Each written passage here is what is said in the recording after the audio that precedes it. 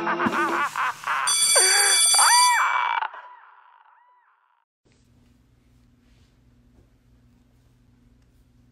is going on, everybody?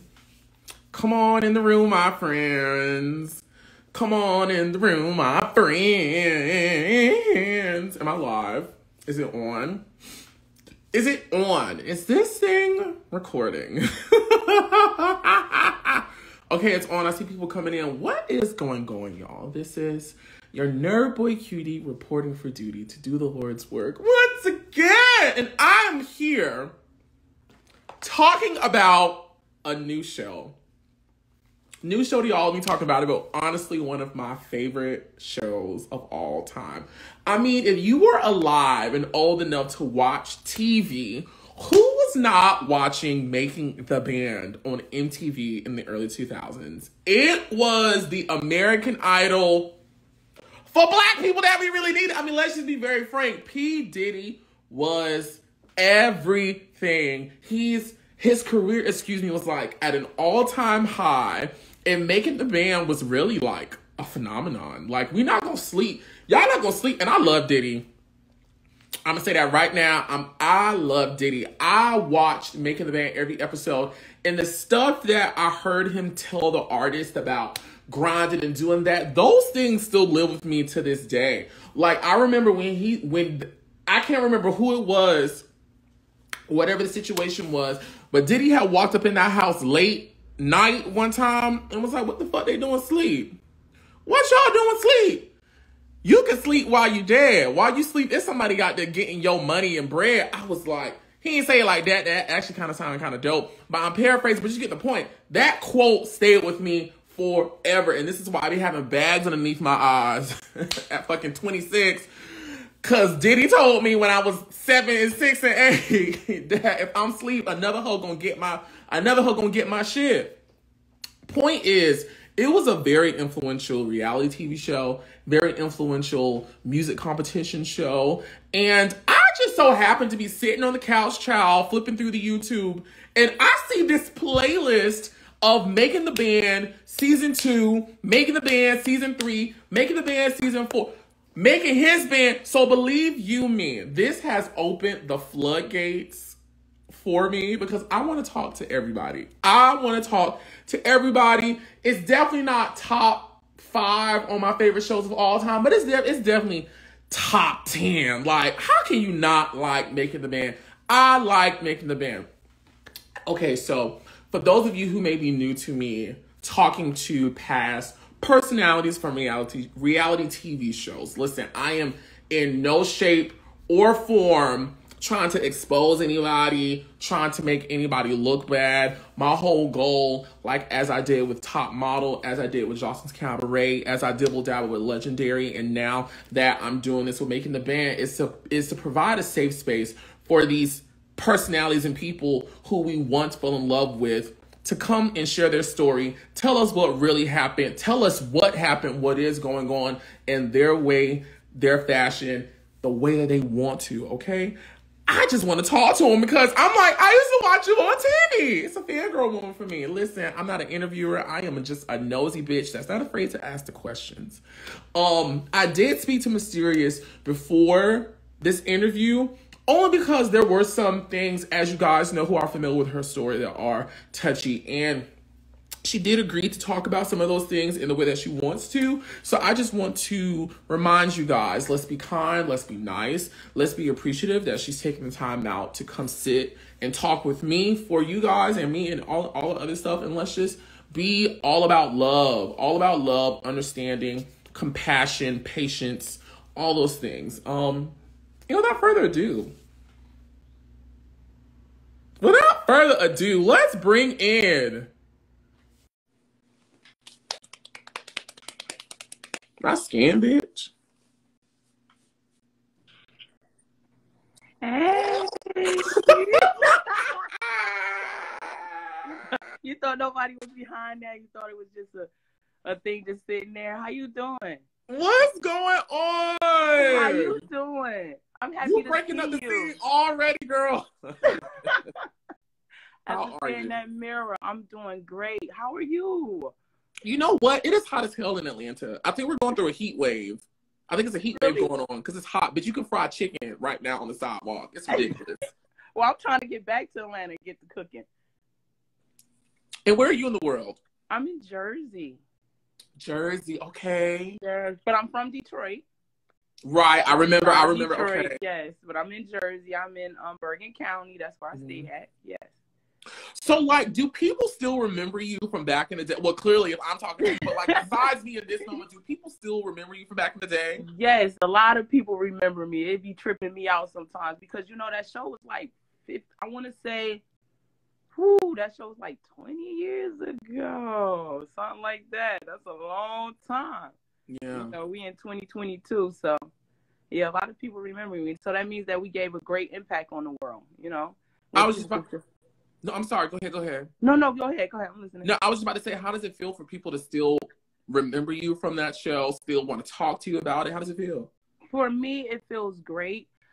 A lot of people want to talk to me because of my story. You know, the young lady who, you know, wowed out on TV, spazzed out, and then, you know, a lot of things happened in my life that I came through. So a lot of people look at me like a triumph story. So that's a real cool thing, you know. So I didn't really get too much hate along the way, more of I feel yous and more of, you know, support, you know, along the way. Dope. So before we jump into talking about making the band where the world met you, what were you doing before making the band? Okay, before making the band, I was in Detroit. I used to squat. Y'all know about squatting? Like different houses, vacant houses, squatting. Me and my dude, times was hard when making the band came around. And prior to that, I was also in like abusive relationship, and I ran away from this guy that I was with. I actually was like 15 years old. He was 16. He started shooting at me in the house. I sent you the pictures. That's going to be on my documentary. So I went through a lot of abuse. So music was like my outlet. So making the band came around when I got with this new guy. And my god brother Nugget was telling me about Diddy coming to Detroit and was like, yo, you should go ahead and audition. I said, Diddy will never pick me. I'm too hard. You know what I'm saying? That's how I felt at the time. But I went out there, I auditioned. I made it through 75,000 people to the final 12. You know, that was a great, great experience. But before that, I was doing a lot of open mics. A lot of people knew me in the city. I ran with Boss, the rapper Boss. I ran with Eminem and all of them, D12. All of them, because at the time when Making the Band came around, I could have did the 8 Mile movie, but I wanted to do that, Making the Band. Really? I could have been in 8 Mile with Miss Corona and everybody, but I chose Making the Band. So you telling me you know Eminem? Yeah. Or knew Eminem, or what's the... Yeah, Eminem knows me. That's my bro. Detroit stand up. We all started off C-Note Lounge, The Shelter, all of that. Strike Money, everybody. Yeah, I'm very known. This is not a part of my question, but how was Eminem back in the day? I personally like that white man. I like him. Eminem, I want to say this. Eminem had a lot of heart. Eminem ran with Proof and everybody, and was a good dude, you know, especially coming from across 8 Mile into the city to the open mics. He had a lot of heart, real cool dude. Everything that he's about right now, that's who he was. He was a lot of chunkier back then. Brown hair, though. You know, chunky. He wasn't as skinny as he is now, but yeah. Marshall was a real good guy. Yeah. Shout out to Marshall. Yes, Marshall. Mysterious said, "What's up?" You know. Right.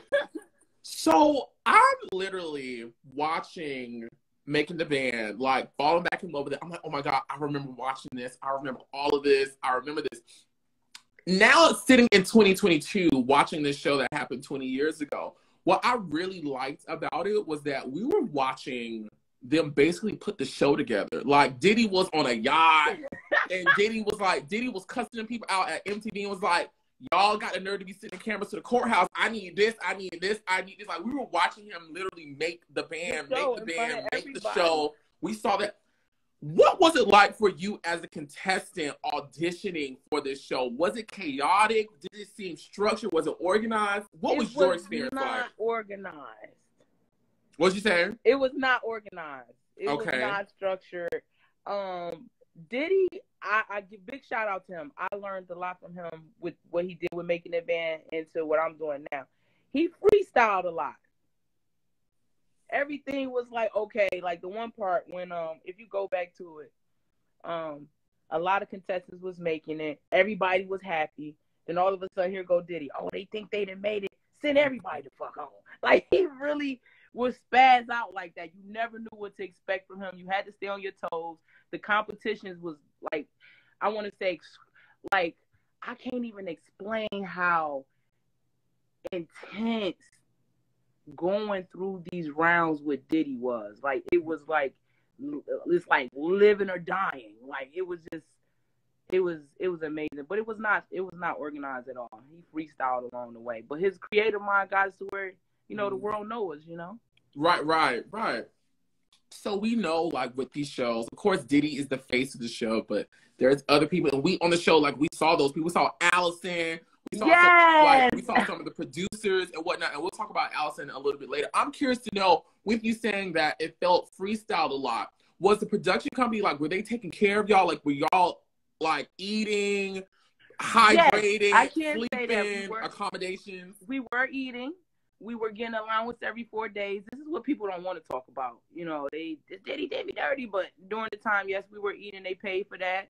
Every 4 days, we got an allowance. We had a roof over our head, and it was just basically go time. And when the business people were around, I'm not going to lie, they really was there for us, like telling us what to do, what not to do. And then, I want to say, damn, you got me. I'm trying to keep this politically correct, but a lot of people are mad at Diddy when it was more people involved, like Viacom, you know. Okay. Who Diddy actually was doing it for. He was the face. So who got majority of the money? Viacom. Even Diddy got sued after making the band. So a lot of band members go after Diddy, lashing out. Oh my God. But if you read in the contract, it says as long as he got you signed, then he's obligated to. But after that, it was a wrap. But mainly you were signed to Viacom and Bad Boy. So people be forgetting about Viacom. What part does Viacom play in the making the band? Owning the name, owning, you know how the shows go, owning the name, owning the content. Basically, if the show was still going, then the band was still going. Different things like that. And you know, the residual cuts and different things like that we didn't know as kids that was going on. But anybody that's in this business, I always believe you got to give up a little to gain a bigger picture anyway. No matter what deal you come across, the first deals is always going to be what they say is shitty. If you don't mind me. Oh no, baby, say what you want to say. It's fine. You know, it's going to be shitty, but you got to know your business. It's about what you want to gain at the end. At the end, the way I feel, there's no way we could have paid for all that exposure. Okay. MTV put a lot of money. It was a worldwide television show. So when you think about it now, like people who want to get on Love and Hip Hop, and we was the first, you know, you want to get on Love and Hip Hop and get this exposure, it's the same thing. But back then it was really, really crazy. So it's not as like now where you can get hot on social media, become a personality and stuff like that. You had to really be discovered back then.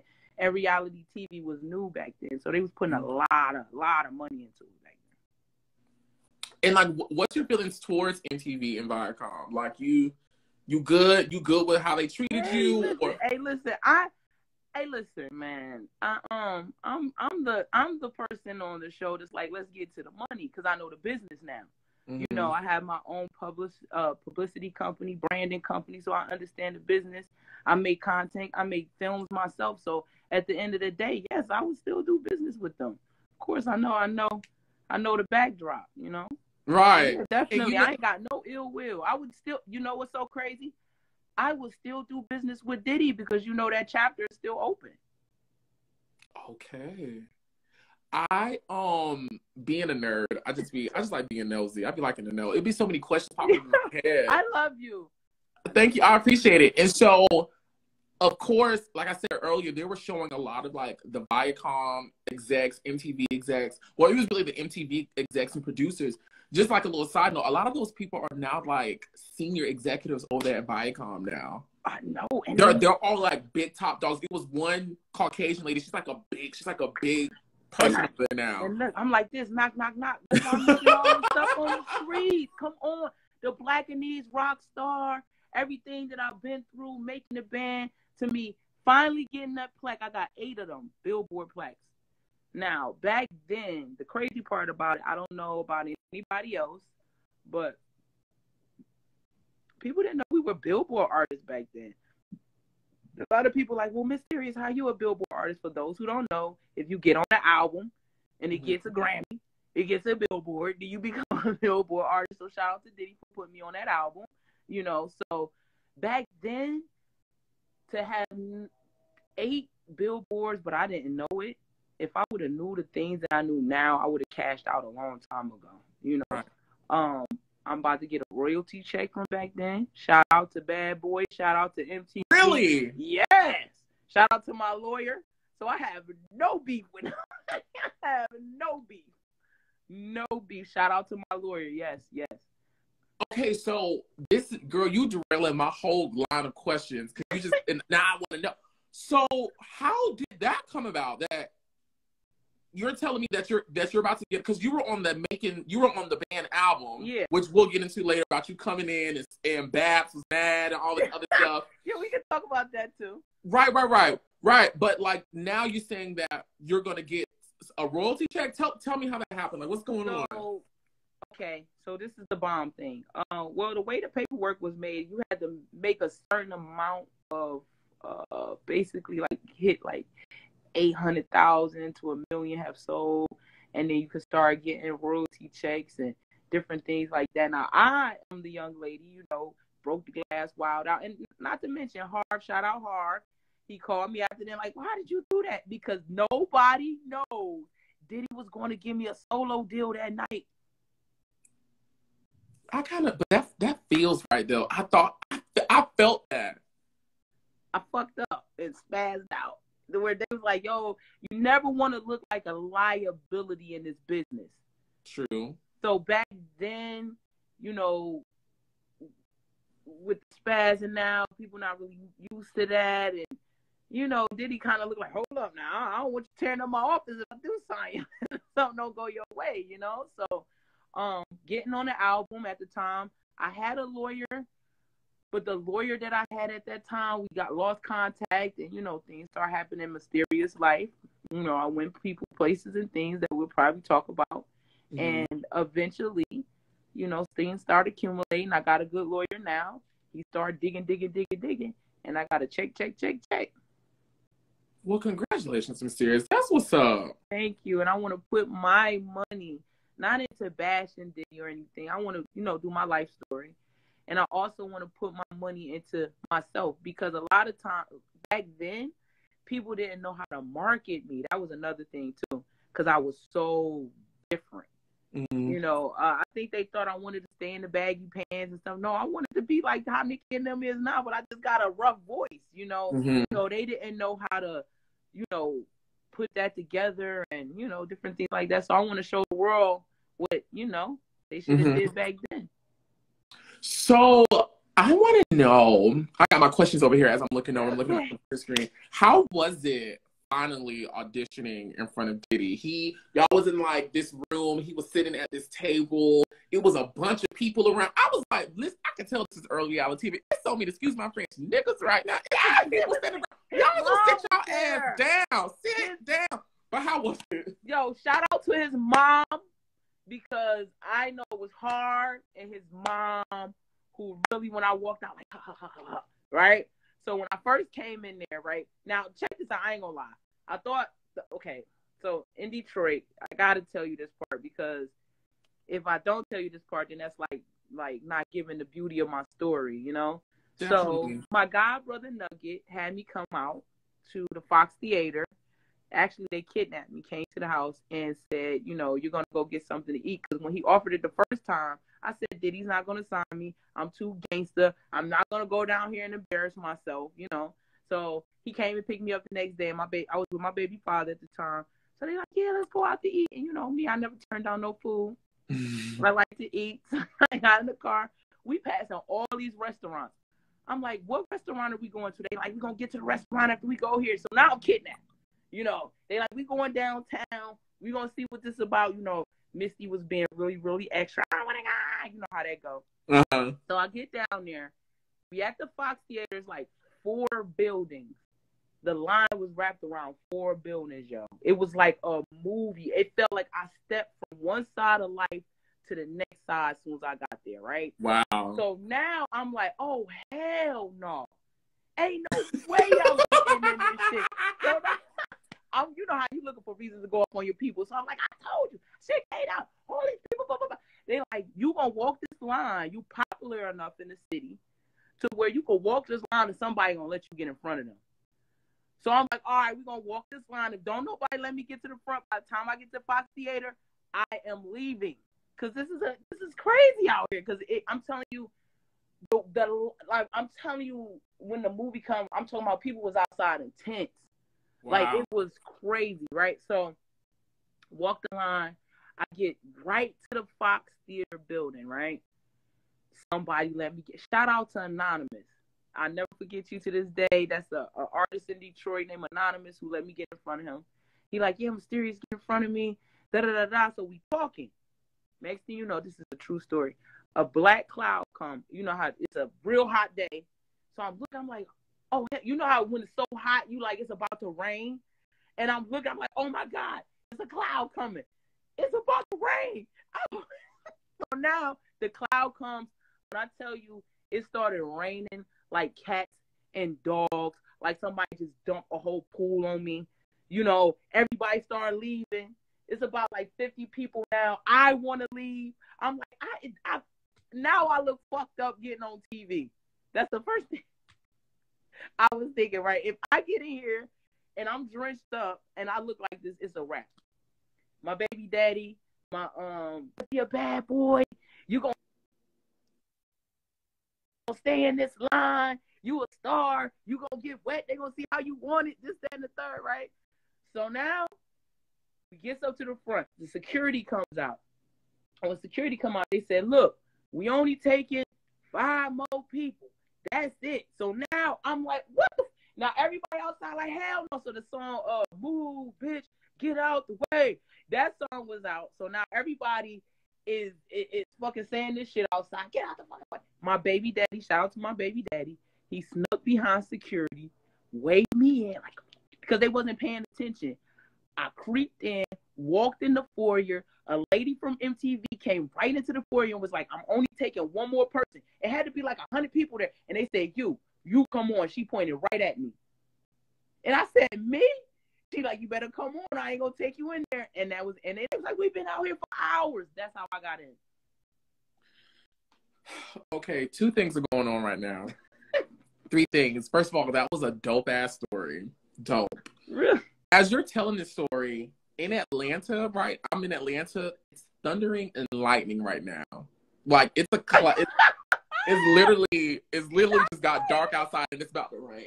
Hey, look, you know it's so crazy. Everybody always say I have this magical, enchanting power when I tell stories. I swear to God. No, seriously, it's literally just started thundering. The third thing was, why do I know Anonymous from Detroit? Yes. He's why do I know that name? Artist in Detroit. He's a legend now. You know, he was back there with Eminem and all this when he was coming up in the open mics. You got a lot of people that was known from back then. His name is Anonymous. I don't know. I feel like I know that name. I'm gonna do. You gotta look him up. Shout out to him. If it wasn't for him, hey, y'all wouldn't know it's serious. And mind you, a lot of people like Nigeria Earth, a few people that came out that audition, they didn't make it. Mm-hmm. You know, but you know, I love them. You know, they're part of my city. It is what it is, and we here now. But yeah, that's how I got in. So when I got in there, right, Hard Pierre, he was sitting there at the table. Then it was all MTV, Fox Theater. Like, it's thundering outside. I'm like, this is a movie, right? Walks in, Harvey and them see me, I'm drenched. You know how people be laughing because I'm gonna tell you, Bad Boy was like a fraternity. You know, the big brothers and big sisters, like, you got to make it in. So when I came in, you know, you see the snickering with the executives and everybody. So I get on stage. Harv says to me, he said, what you going to do? I said, you know, my voice is different from my rapping voice. So I was like, yeah, I'm a rap. And Harv was like, you going to rap? What beat you going to rap to? I said, give me Niggas Bleed by Biggie. He gave me that niggas bleed, and I started rapping. Yo, everybody went crazy. Next thing you know, they said, hey, stop. I'm like, why? I'm just getting into it. Why would y'all? I remember that. You was like, I'm just getting to my verse. You did say that. You did say that. When I started and my voice came through like the thunder on the microphone, the people up on the balcony that know me from the city was like, oh, Mysterious, they about to get you. And they like, I'm like, oh, why I'm just getting started? Like, come on now. And then they took me upstairs and I talked to shout out Kenny Hall, because you never forget the people who start you off. That's why I'm shouting out everybody along the way. Kenny Hall, he took me to the side. He was one of the producers of the show. Took me to the side, interviewed me, got to know me, and then next thing you know, they had us come downstairs. Now this is the part. Now they start separating us. So they said, some go on this side, some go on that side, some go on this side. So they put me on the right-hand side, right? So I'm like, oh, man, what's about to happen? They looked at the left side. The producers could be so dramatic. They looked at the left side, looked at my side, the left side, and they said, everybody on the left, I'm sorry. We're going to have to let y'all go. Oh, my God, security come. People, oh, what the fuck? Da-da-da. I tried to da-da-da. I'm like, oh, shit. So now they looking at us. I'm like, and I swear, in the beginning, friend, I did feel like I was going to spaz out, because I'm like, if these niggas embarrass me like these niggas are. So they looked and they said, y'all made it to the next round. I could have passed out. I ran outside. My baby daddy, my godbrother Nugget, shout them out. They were still outside in that rain waiting for me. I said, yo, hey, you're back. I just was talking to him and just, letting them know. No, you're totally fine. You're totally fine. So they separate y'all. Yes. They separate. And No, they separate y'all, and then is that when y'all performed in front of Diddy? No, so when they separated, they said we got to come back the next day. So the next day I came back and I did it again. So what happened was I came back. Shout out DJ Kim James in Detroit. He said, yo, you do what you did yesterday. I'm telling you, you're going to make it. So I got up there, did the same thing. And then they said the first person to go out to see Sean P. Diddy Combs is Mysterious.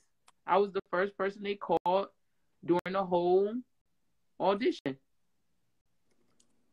Shout out to you, Mysterious. Yeah. Shout out to you. Now, I ain't gonna lie. I remember watching, like I said, I'm back. I'm binge watching it. You had called an attitude with those people. You was like, I'm just getting into my verse, and y'all stopping me. Y'all stopping me. How was it? They did that to me the whole show. Mm-hmm. They did. They stopped you. And to piss me off, he did that too on the album. Cut. 4 lines. I want it so bad I can taste it. You better move, dude, son, because I'm getting impatient. It's so bad I can taste it. With the gun up in my waist, I'm losing patience, and that's it. They do me like that.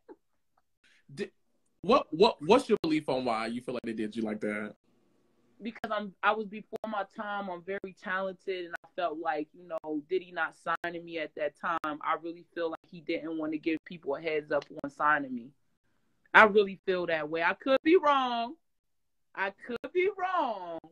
but that's the way I personally feel. Now, I have a question about one of my favorite people. You just jogged my little memory from being a child. One thing I used to love about seeing Diddy in public, whether it was at an award show or on the show, I knew his mama was going to be with him, and she was going to have on her a bang wig with a thick-ass motherfucking coat. This is just bringing about memories. I need to go. Where is Diddy's mama at? Yeah, I love her.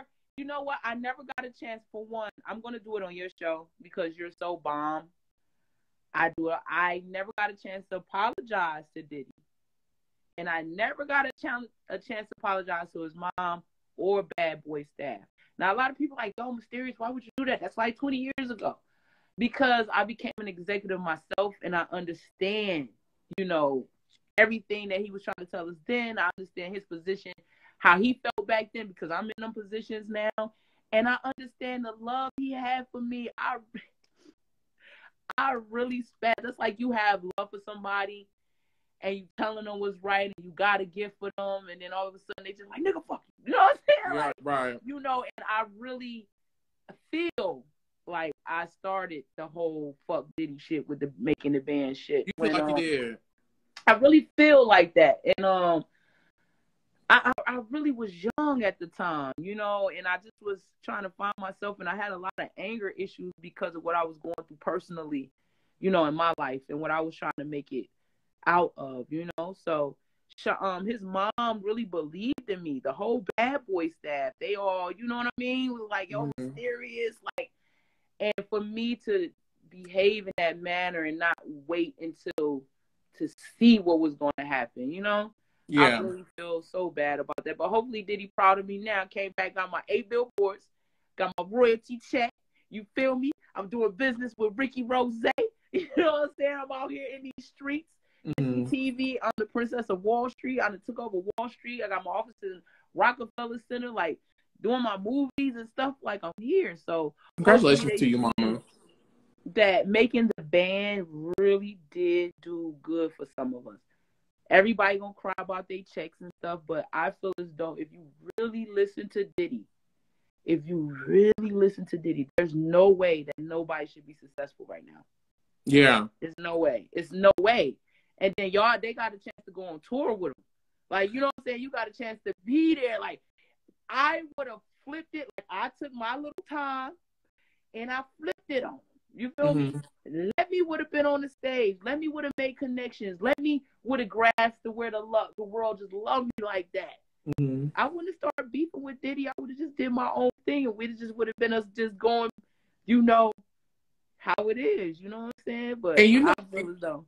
And you know what? I think people are accustomed to the making the band Diddy that got popular when Danny Kane was popular. And, Diddy was ego. I mean, Diddy always had a strong ego and, like, he always been the shit. But when I was watching Diddy with y'all, Diddy seemed so humble. He seemed so inviting. He seemed so, like, into the whole process of really wanting to see y'all succeed. And I'm sitting here, like, watching, like, people like Chopper and them. And Mysterious going. I'm like, y'all are Diddy's. You don't know people want to be in Diddy presence. Like, can I speak on something? Yeah. Go ahead. And I'm speaking on everything with love. To shout out Babs. I still love Babs. We still communicate. We were young back then. It was a competition, and it is what it is. I love everybody in the band, but might I speak maturely about certain things? I feel as though that they might say, "Oh, Misty, you wasn't there." I got my check from 18 years ago. I understand. I'm finally getting my royalty check. I ain't have to be all out loud, fuck Diddy and all that, because it's not going to get you nowhere.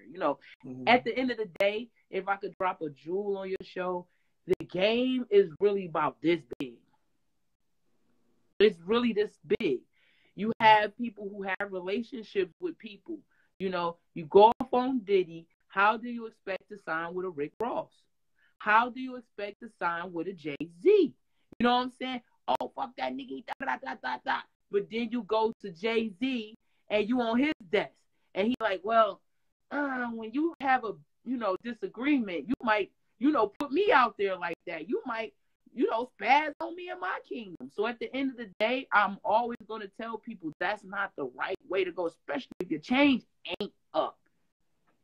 If your change up, then it's different.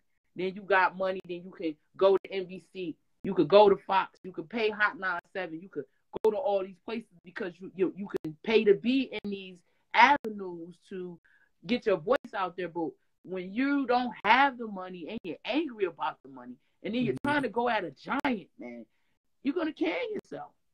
Yeah. So I felt like I felt bad for Freddie P. Why? If you remember when I did not make the band and that night I spazzed out and I walked up the stairs, he was laughing at me. If you go back, everybody laughed at me when I didn't make it. You feel what I'm saying? It was like, we made it, we on top. I always looked at that show and say, why didn't they seize that moment though? A lot of things that they were doing, fighting in the studio, that's just my personal opinion from 20 years ago. You know what I'm saying? To not do that. But I noticed when Diddy said he was calling to bring me back, did y'all notice everybody got on their bike? They ain't want Mysterious to come back. Remember? Oh no. Now listen, I just watched this episode before getting on this thing, and I said, because they was showing out, and when Diddy said he finna call Mysterious, everybody went to work. They went to work. And look, I always bring that pressure. You know what I'm saying? And one thing that I can say, I'm like that now as an executive. Mm-hmm. You know, I've been through a lot, Oliver, and I'm going to talk to you about it because you're so bomb, and I feel as though I feel safe to talk to you. You know, to really go into the crevices of what people really want to know about me. Mm-hmm. You know, so at the end of the day with Diddy, they did not seize the moment, and I kept on wishing I could get back. And when Diddy did call me back, he did it just to tease him, because he knows I'm hardworking. He know he'll put me in any song, anything. Diddy knows Mysterious. I'm a problem. Right. But they knew it too. But that's how he got the album out of them. Right. Everybody need to thank Mysterious. Thank Mysterious for putting that pain and pressure across their neck and their back. Because they got like, hell no, Mysterious ain't coming back. Hell no. Right. No, that shit was crazy. My mouth was like, because you know they do editing a certain way. Shout out Babs, I love you. Feel what I'm saying? Because like when Babs came back, I was like, yo, if anybody deserves to be here, it's Babs. You know, because I'm a very humble young lady. You know what I'm saying? I feel as though if this female rap, this person sing, this person do that, she can't do what I do. So I don't really feel intimidated by nobody. So I am good to say, yo, this female could be here or this person. But when it came down to old Mysterious, oh, they were like, oh, that was funny. I was like, oh! And so then I got on my bullshit back then. I ain't gonna lie, I got on my bullshit back then. I was going to Wendy Williams. I was like, yo, it's me against the band. Yo, every time I was talking shit, like, yo, every time they see me, they gonna run out the club. I was on their ass a little bit, you know what I'm saying? But we older, I love them. You know what I mean? Babs is doing the Queen of the Rings. Ness is doing something the weekend in Philly. You know, I just did the car show with Ricky. That shit was big. Shout out Ricky, yo. Shout out Ricky Rose. Yo, he's different. So, Martin, this is a question from Martin Copeland. He is saying, you're absolute gold. Please ask Mysterious who her musical influences are. Her voice and flow are so unique. Oh, I love you. So, all right. My first rap influence is the female rapper Boss. You ever heard of her?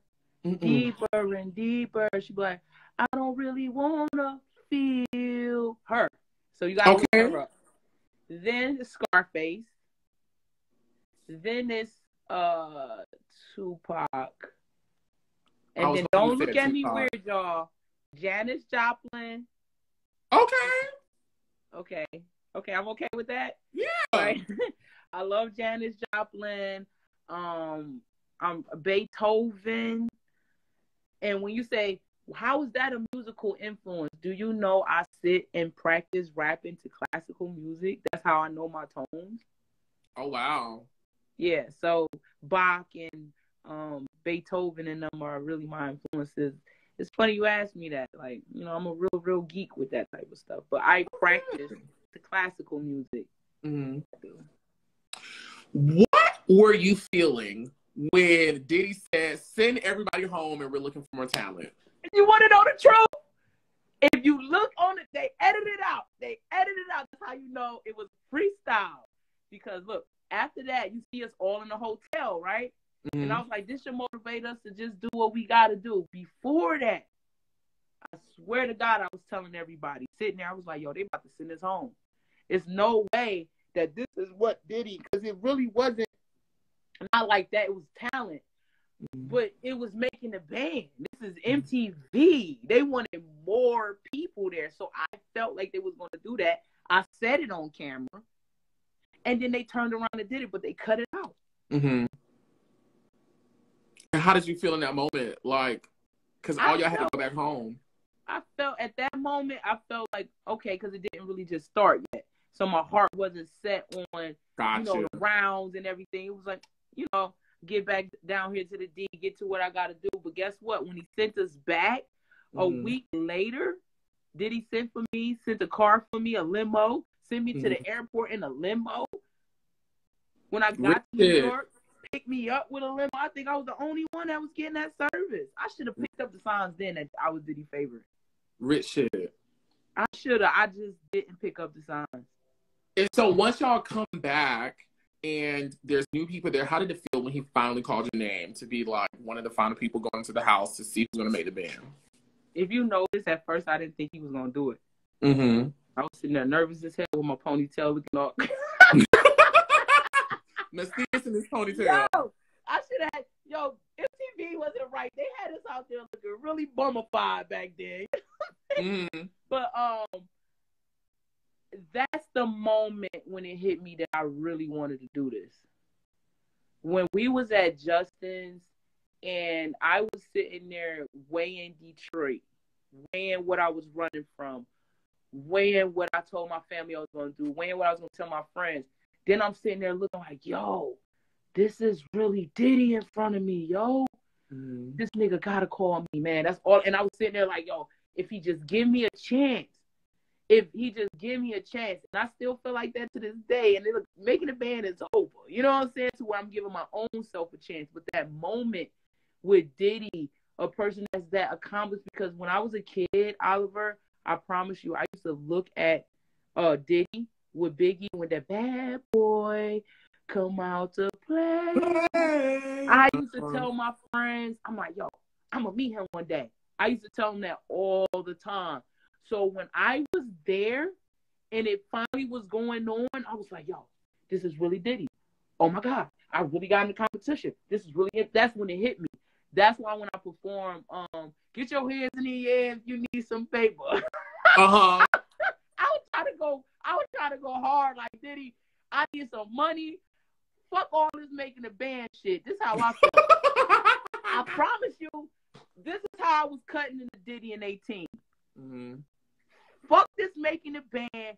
Put me in a fucking studio. Put me with a stylist. Get me out here in this paint, and I'm gonna go hard. I'm like a pit bull in a skirt. I don't need no band members. I used to be like, they gonna slow me down. And look, they was fighting. If I would have been in there, I would have said, yo, I'm the captain. This nigga getting kicked out. That nigga getting kicked out. And we going to have other auditions for new niggas to come in. Because y'all niggas slowing me the fuck down. That's why Diddy was so tired. That is funny. That is funny. Look, I got to trust you with my life. That's like if me and you in a band, me and you in a group, that means you my brother. Like, that means like if somebody pulling a gun, look, we both jumping in front of the bullets for each other. Like, we go hard to go home. And I got to help you get this money, and you got to help me get this money. Right. How are we ops in the same group? The competition over. They were still competing with each other. I would have been a nigga like, listen, I'm going to fuck around and get a solo. Look, while they would have been beefing, I would have made a solo album and everything. Right. Oh, my God, I'm serious. So we see Diddy and the show start putting y'all through, like, intense artist development training. The first thing we see is these field days, these like boot camps, and you wasn't here for it at first. Not when you had that moment, but it was like a first one. How was it being physically trained, physically active? I'm pretty sure in a way you had never been before. How was that for you, girl? I mean, we saw what happened, but how was it in the beginning? You know what's so crazy? I used to play ball in school, right? And I thought my coach worked me out then. Ain't no workout like Diddy. I think Diddy was on some type of, I don't know, type of stuff. They had us on them workouts was excruciating, but I understand it now. Because when you're doing a 45-minute set, when you're bouncing all around the stage, you're dancing, you got to be able to have your wind up and your body got to feel like noodles, like normal to that. So you got to go through this extensive training in order to get there. Oh my God, but I didn't know. Lord have mercy. Diddy workout. Mm-hmm. Somebody threw up. I forgot his name. Damn, what's his name? One of the contestants, y'all know him too. The one who used to always fall asleep, but y'all seen him a little bit, not much. We used to say, damn, how you gonna go on the road? He always fell asleep. But he threw up. Some other people fell out. Like, it was bad. And that was Diddy's way of sending us home. Right. Like, you can't handle it. And that's how people was getting cut. Yo, Diddy was wrong. It was some good people that was, I can't say wrong, but it was really some good people that it's like, yo, if you didn't make it through the workout, we sorry, you going home. I felt bad for a lot of people. You know, I'm on the side like, damn, I know I'm about to go home. That's why when you seen when I was running, they was like, we don't want Mysterious to go home. They came and got me like, no, man. They came and got you.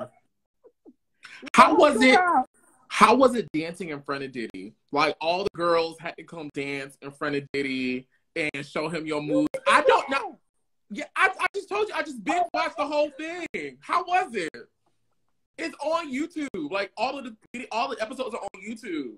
I binge watched the whole thing. You know what's so crazy?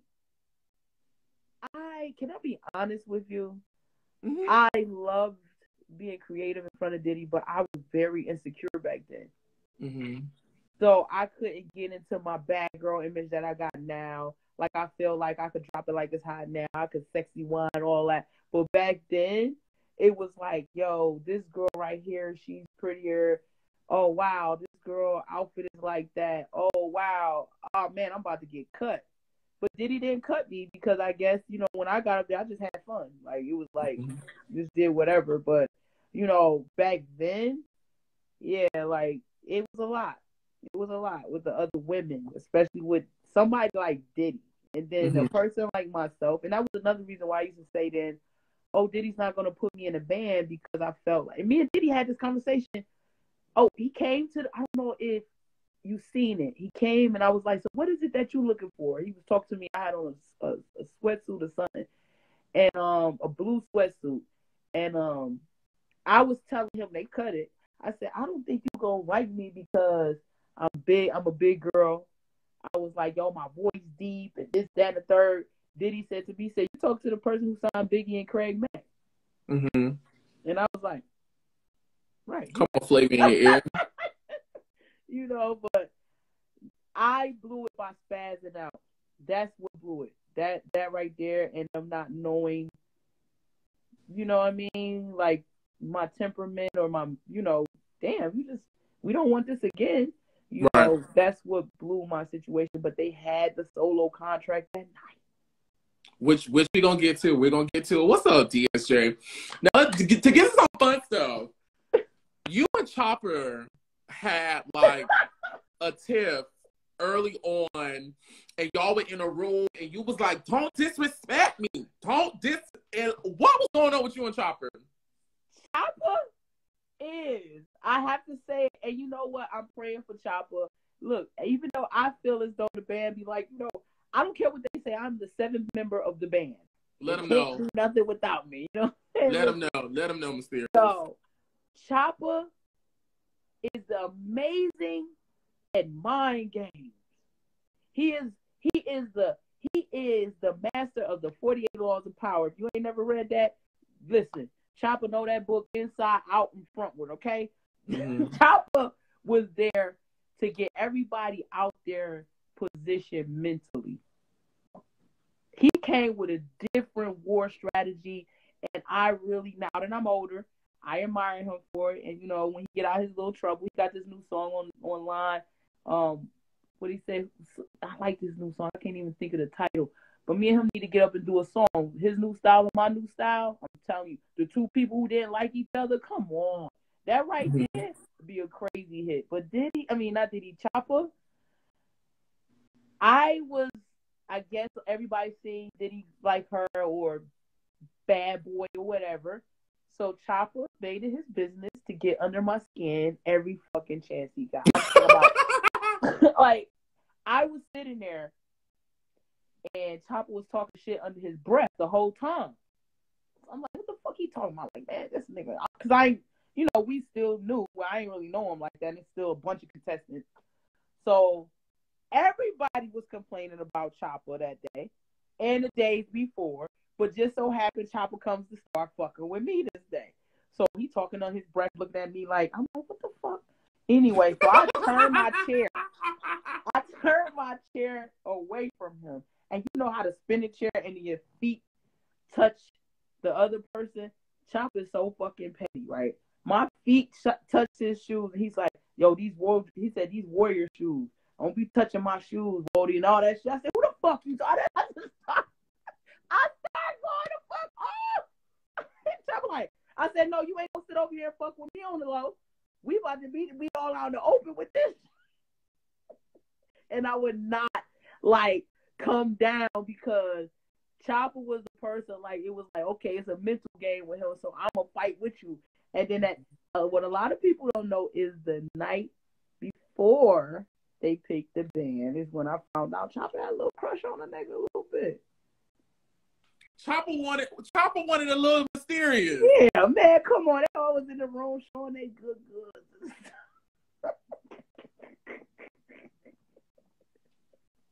So, you know, that's what it is. That's what it is. That was back in the day. You know what I'm saying?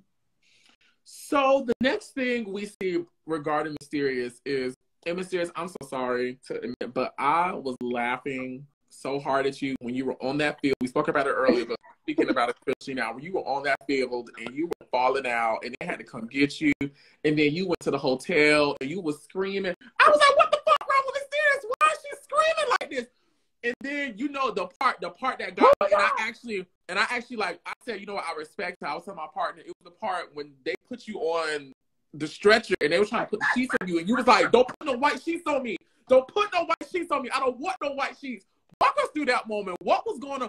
What pushed you to that limit of you going bananas, falling out screaming, and then, like, were you hurt? Were you in pain? What happened, Mysterious? Yeah, so that's... But number one, that's another reason why I know I had to turn into the artist I am now, which is a theatrical artist, the theatrics, you know. I caught some badass fucking Charlie horses. Those things was moving up the bottom of my feet to the back of my calf to my thighs. And that would not stop. It was like, man, oh Lord, like I couldn't stretch my legs out. I couldn't do nothing. When I tell you Diddy worked you into the ground and I did everything just not to go home, man.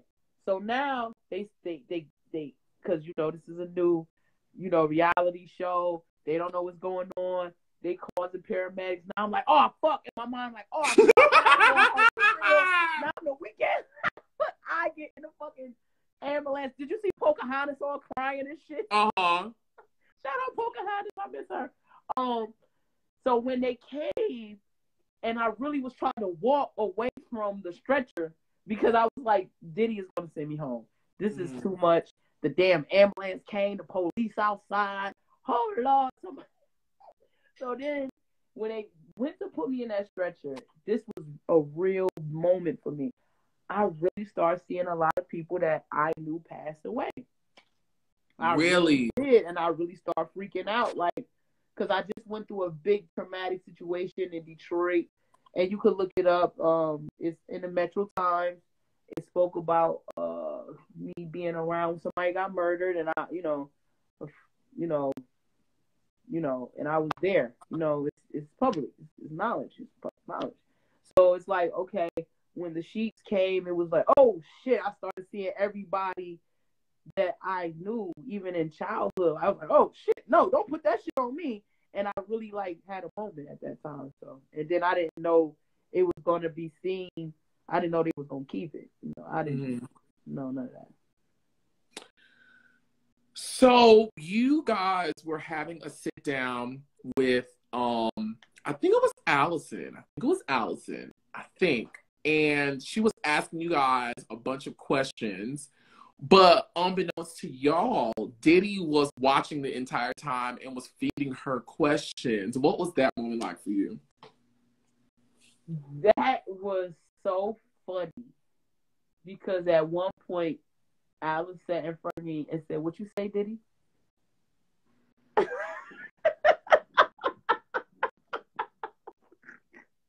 in her ear, and she had to walk out and walk back in because I guess that's when they told her, like, listen, you fucked up. You know what I'm saying? Mm-hmm. But that was really intense.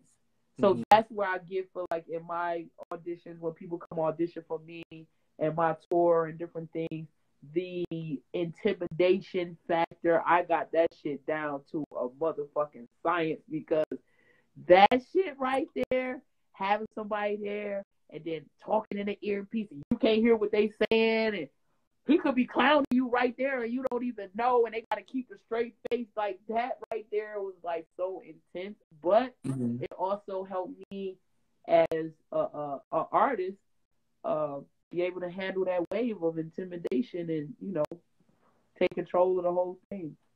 Yeah. How was that talent show that you guys did in the club? I'm trying to say, yeah, the final. It was the final talent showcase in front of Diddy. Hey, look, you really in that? I told you, I just binge watched all of this. Oh my God, you give the best making event band interview ever.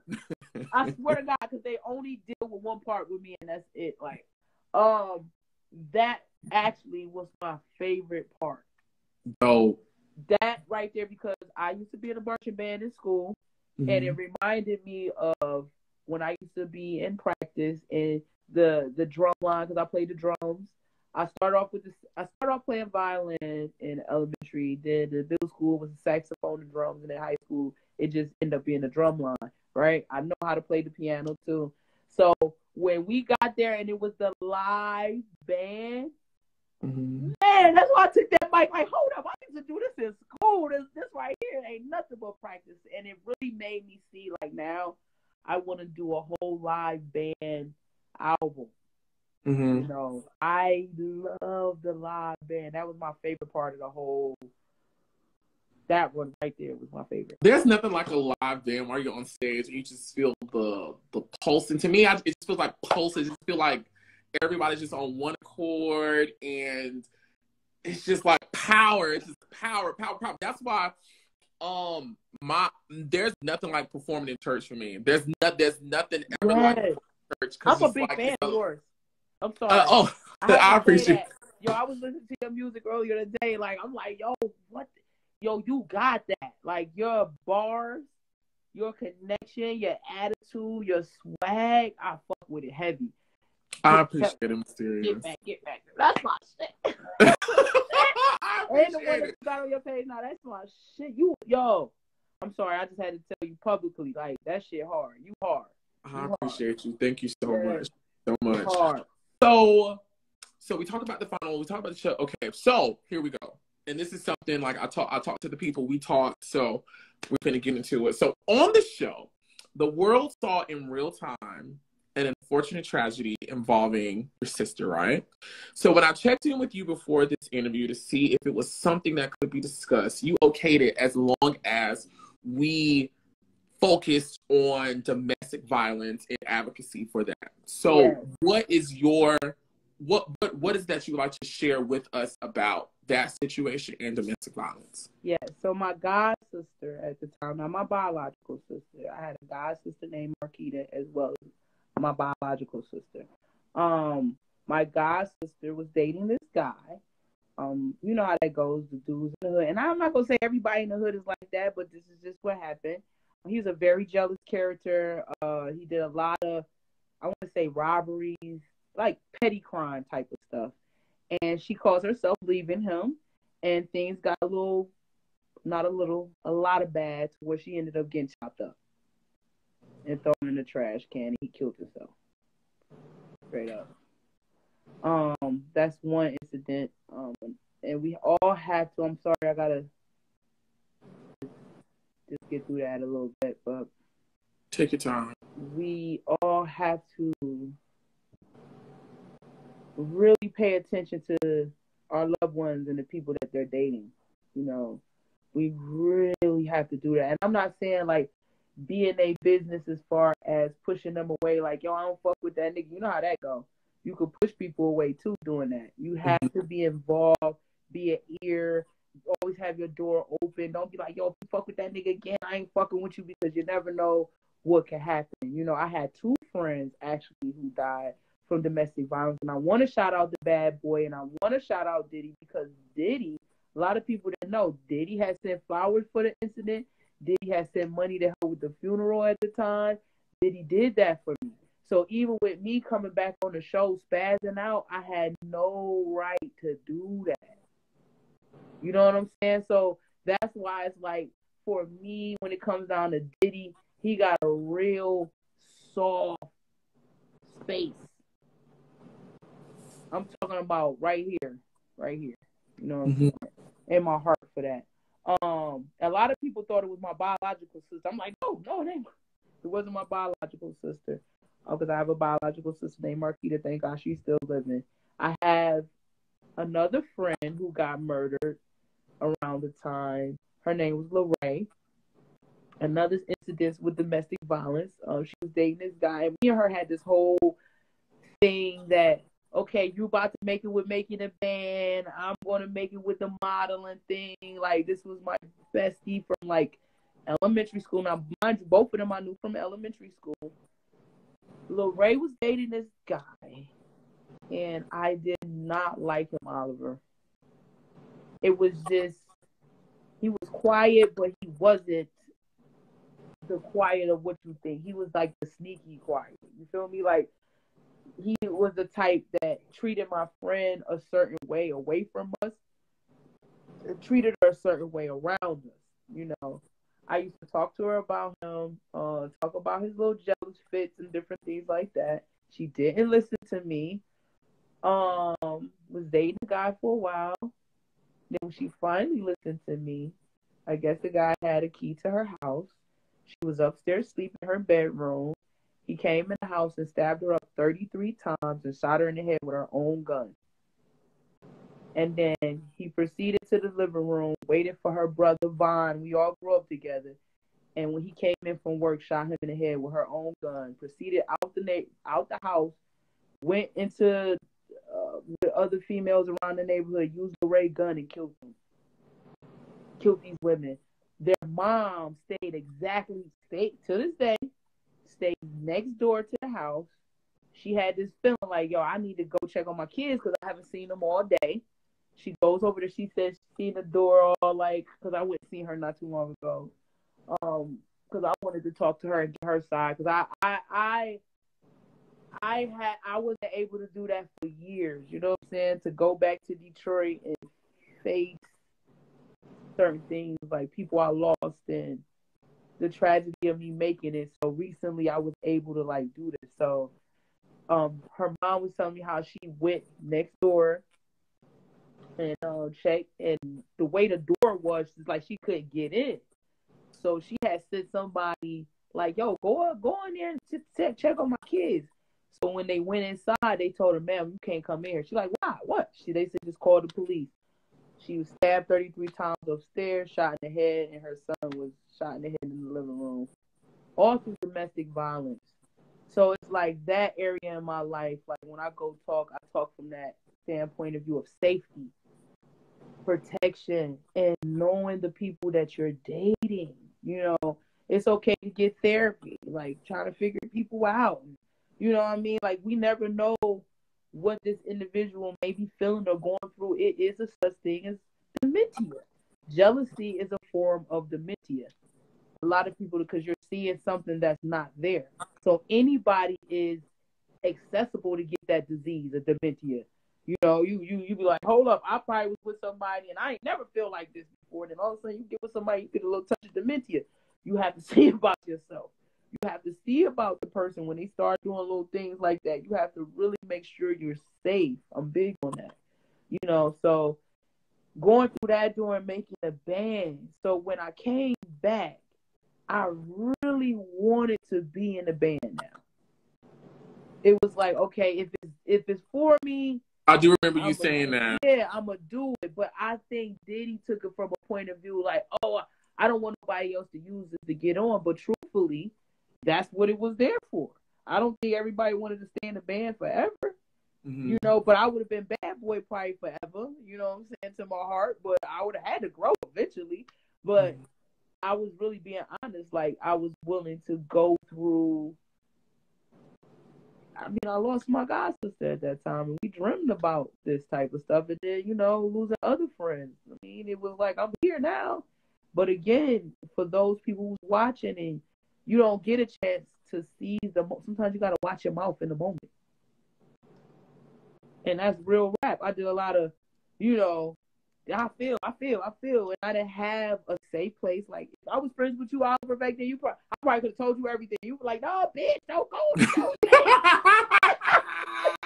you do that, bitch. I'm like, okay. But at the time, I didn't have, like, real support of people who was really happy for my position. Mm-hmm. People were jealous. So it was like, yeah, fuck Diddy. Go over there and tell that nigga fuck him. Yeah, you're right. Yeah, fuck this nigga. Yeah, you know what I'm saying? I didn't really have the support. And then by the time my friends who got murdered, it was like, I know they would want me to do it. You know what I'm saying? So let me go ahead and do it. But by then it was too late.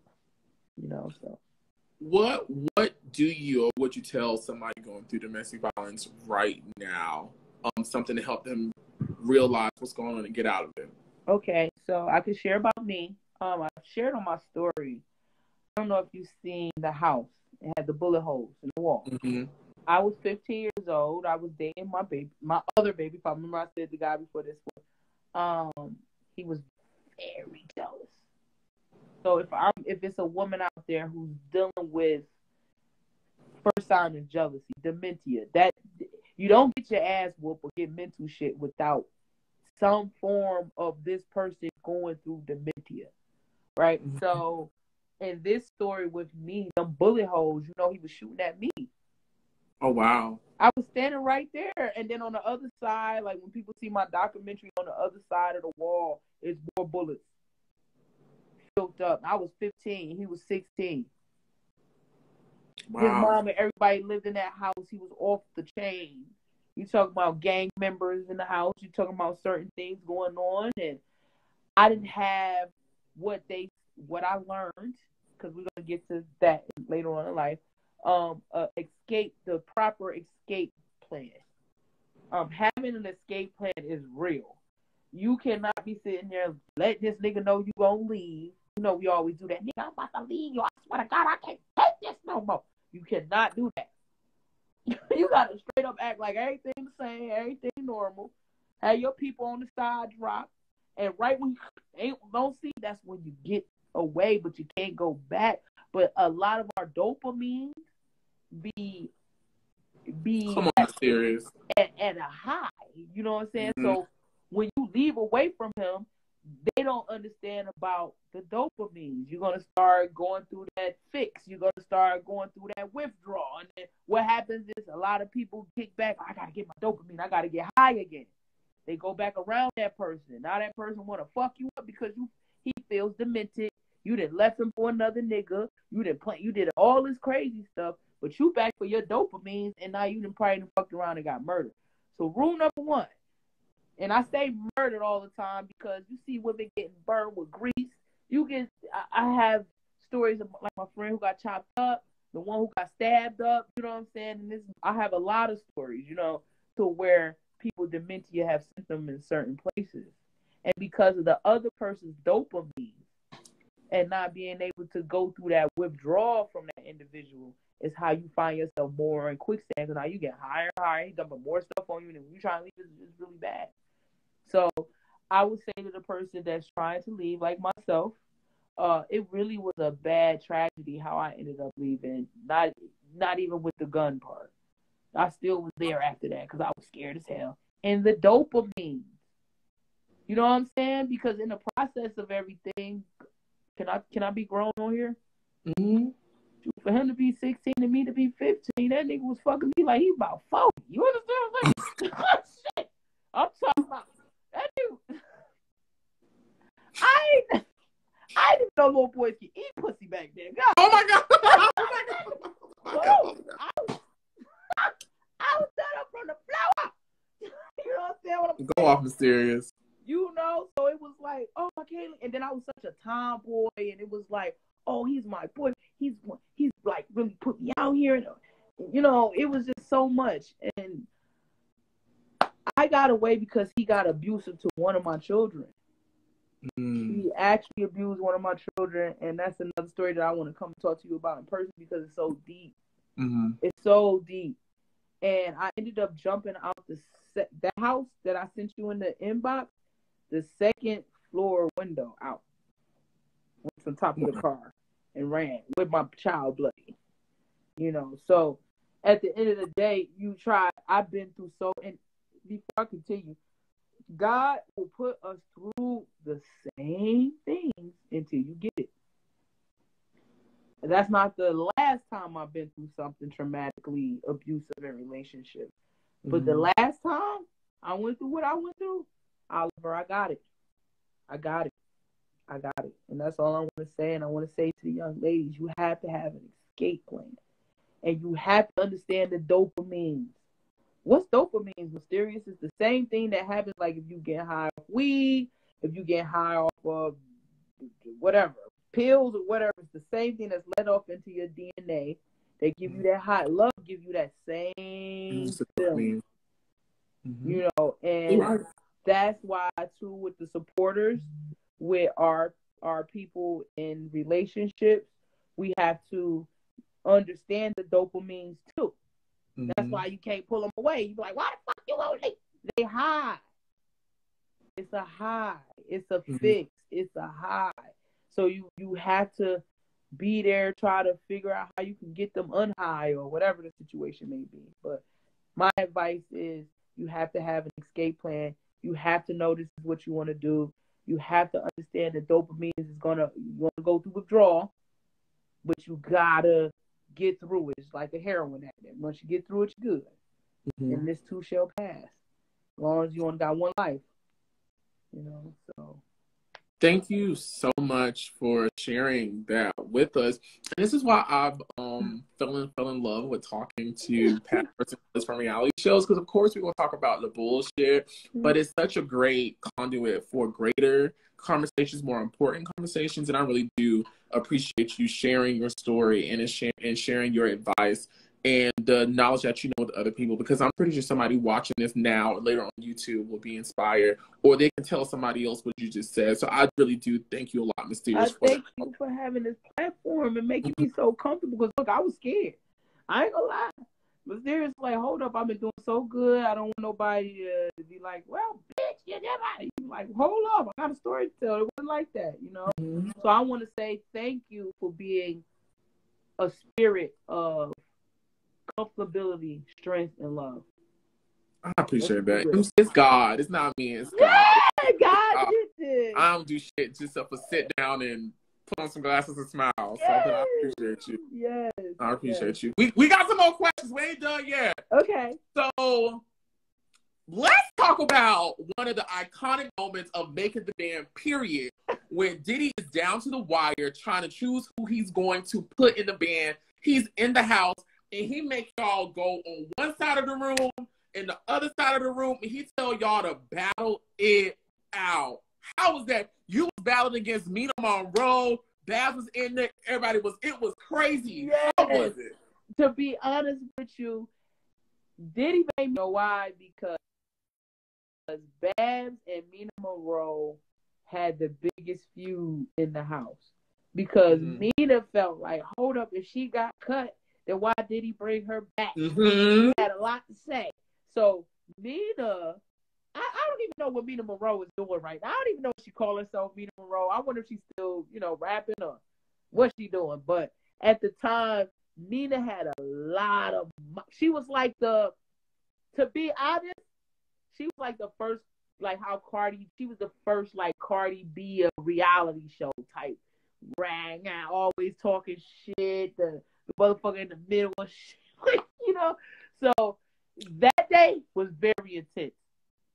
And when Diddy made me sit down, I thought, like, hold up, did I lose? But then I noticed that Diddy wanted them two to duke it out.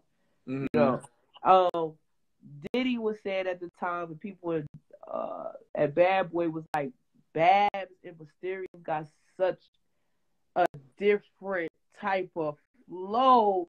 You can't. compare the two.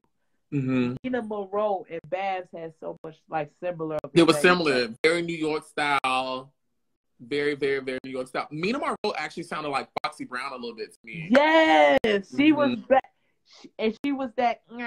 She was really a bad girl back then. But the thing is, used to always mess up all the time, and that used to piss them off. She could have been in the band, no bullshit. She did not mess up. You think that's what happened because she kept messing up?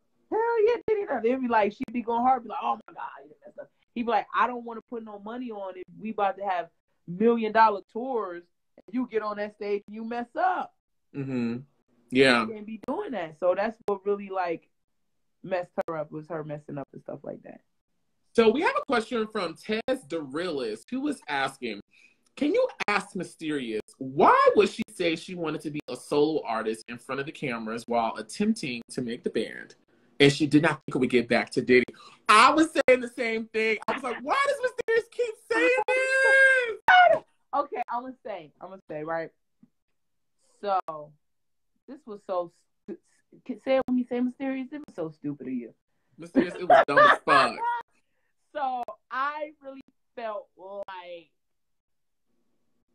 Diddy and me, I felt like, okay, I had my lawyer at the time. My lawyer told me that the contract was trash, right? And he did tell me the best thing to do would be not to make the band. But you have to be able to make yourself a market or a person that everybody remember you. So I was like, okay, me strategizing. A lot of people didn't know I was strategizing with Larry Rudolph, who was my attorney at the time, which was Britney Spears' attorney, right? Oh. So we were plotting together, and his whole thing was, okay, Mr. Spears, you there, you in the spotlight, you have to figure out how you gonna make everybody know you. So I'm like, okay, I could go this way, oh, Mysterious, we like Mysterious, da, da, da. Or I could really become a personality. So I said, you know what? Ain't nobody being like a little thorn in the side. Let me try it. I started saying, I want to be solo. And, it looks like what they going to say? Like, is it going to get back? And it did. And by the time, I was really like, yeah, I want to be in the band, that shit backfired. You know what I'm saying? Because Diddy really was watching everything, and Diddy really took a liking to me. He really took a liking. He took me everywhere. I'm talking about TRL, all that stuff. And you seen when Nina Monroe got mad at me when he let me leave and go to the studio with Demo Wet. Like everybody else couldn't leave the house. And Mina was like, look, so look at Mysterious. She could just leave the house. Oh, take her out. Let's get. And I wasn't putting two and two together. Like, hold up. I'm in the band. They ain't even got no script. This is so wrong. Let me chill out. No, I was like, you wanted to turn it up. I was in gall. And then when Diddy came and confronted me that night, did you see that? Yes, when he actually, and he was like, Diddy was like, so do you want to be in the band? And you was like, if the opportunity is for me to be in a band, I'm going to be in a band. He was like, that's not what I asked you. And I was like, I'm literally on the couch days ago. I'm like, Mysterious, just say, yes, I want to be in a band. Be a team player, Mysterious. Just be a team player. That's why I should have had you as my friend back in the day. I just said, bitch, you should have get this motherfucking money, at least some of it. If he give y'all, he gonna only give y'all 2 pennies, but go get it.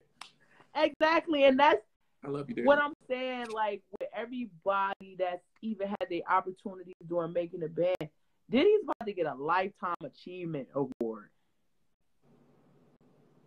for BET, and congratulations to Diddy. I want to be the first one to say, if I'm not the first, but look, Diddy getting a Lifetime Achievement Award. So let's think about that for a second. Band members, everybody, when Diddy wanted me to be the coach, let's talk. How can you tear down someone who the Lifetime Achievement Award was already in process of gaining? And nothing that nobody said, Freddie P. Oh, everybody from the Locks on down. Oh, Diddy's the work from Mace on down is not stopping this man from getting the Lifetime Achievement Award. And I be wanting to ask people, what is your agenda and your motive when you go off on Diddy? Is it your motive to like take away all his money and take away all his fame? He's not Diddy no more. What is the purpose? Me, when I went off on Diddy, it was TV time. It was showtime. To be honest, it was showtime. It was showtime. But we're going to get there. But it was showtime. So, you know, Diddy is getting a Lifetime Achievement Award. You need to think about that. And he's I think Diddy's dope. I mean, listen, I'm not excusing any of the allegations from, you know, what people say about him. Those aren't my experiences. My experience is just seeing Diddy through the TV. So I can only go off my experience. And I like Diddy. I love him. I like Diddy. Always have. Hey, look, if I get my chance, listen, I'm standing on your show. I'm working on a record. And I'm calling out Ross on it. Look, he might can't handle it. And I'm saying it on your show. Guess what record I'm doing? You might want to get in on it. Because it's going to be like one of them ladies' night out type of thing. Ring my bell. Oh, that's cute. You can ring my bell. Oh, that's lit. That's lit. And I want to, you know, get Diddy involved in that. Why not? You know what I'm saying? I got some hits. You know? So we get to the final day. And this is from Lady J. Shout out to Lady J. She is asking, was Diddy as cold as he seemed on TV during her meltdown at the restaurant? Where he said, yo, somebody outside spazzing, go handle that, and kept eating dinner. What did the guy who came in the bathroom to check on you say? So we just going to talk about the whole spaz moment. So Diddy's in the room, and Diddy is saying... To be honest with you, I'm going to tell you, you know, editing is a mug. I learned that, you know, it's a whole stuff that happened that they got to chop it down to the exciting parts. So when you go back to the day, first of all, I was drunk. If you seen, I'm like, yeah, apple martini, you get the drink, everything that was going by, I'm grabbing. And I'm not a drinker, everybody. Mm-hmm. I am not a drinker. I am not a drinker. I could drink a little bit, but not the way I was drinking that night. So when Diddy was calling everybody, if you go back and look at the show, he'll call a name and he'd look at me. Then he'll call another name and then he'll look at me. Do you see me all like, you know what I'm saying? So when he called everybody on that side, I didn't know to look at me, like I said, it was for him to give me a solo deal or whatever. I felt like Diddy purposely was taunting me. Because I was drunk, too. Mm-hmm. Now, if I was sober, it would have been like, what the looks about? Like, let me wait and see. I would have asked him because I'm there with him. You know what I'm saying? Like, what the fuck you going to do with me? Why was you looking at me like that for months? But you know, when liquor is in the play, you think all the craziest shit. I said, oh, this nigga wanted with me. This nigga wants sauce. So he knows how me and Chopper are at each other. Because remember, he said he was going to put 5 people in the band. He said in the last minute, he chose to put 6. So he looks at Chopper. He looks at me. He looks at Chopper. He looks at me. And he keeps his eyes on me and say, Chopper. You got to go back and look at it. And when he did that, I said, oh, these niggas. I said, this nigga just played me. And that's when Chopper talked like, yeah, boy, and all that stuff. And I was like, yo, don't they know I'm from the east side of Detroit? Don't they know I tear this motherfucker? So I goes in the back. Mind you, first I'm sitting there. And then the only thing running in my mind, now mind you, here come the cameras. They creeping. They from the other room. I'm sitting. I'm like, why are these fucking cameras coming? The show is over. The band done made it. Why the fuck they looking at me? So they can't close. I'm rocking now. I'm like, these niggas better get the fuck out of my face. As soon as the camera got close enough, they get in my face. I broke the glass because I need a moment. I needed a moment, Oliver. I was angry. I am a sore loser. Yes. Matthias, you went bananas. What? And I'm a ball player. People don't. I played basketball in school. I was definitely captain of the basketball team, and I was the one that when we lost, I would be the one to go in the locker room and go ham. And the coach would have to always come, Kimberly, calm down. Fuck back. We supposed to win every game. That was me. So I was already going through a basketball moment, a sore losing moment. You was drinking. Like, I don't know how to grasp myself. I just lost in front of the whole world. And he looked at me and said, Chopper. Oh, bitch, that was, So I went in the bathroom and I was screaming. I was going off and I was going off on myself in the mirror. Mm-hmm. Like, how the fuck you went through all these motherfuckers? I was giving it to myself. So I think that was Wolf, rest in peace, who came in that bathroom and he was telling me, he was like, Mysterious, calm down. Stop. Diddy got, I don't want to hear that. She kept saying Diddy had something for me. I'm like, I kept going. He like, wait. And he was trying to tell me to wait. And that's when I left out the bathroom because I got mad because he was telling me Diddy had something for me. And I said, what the fuck he got for me? I'm coming out the bathroom. Like, all that shit for nothing.